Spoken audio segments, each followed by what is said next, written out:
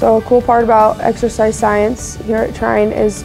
we do a lot of hands-on and lab experience. So we will split the class in lecture, and then whatever we go and learn in lecture,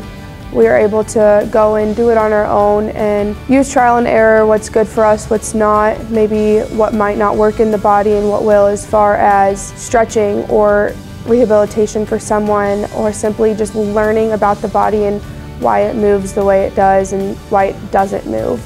in a way you might think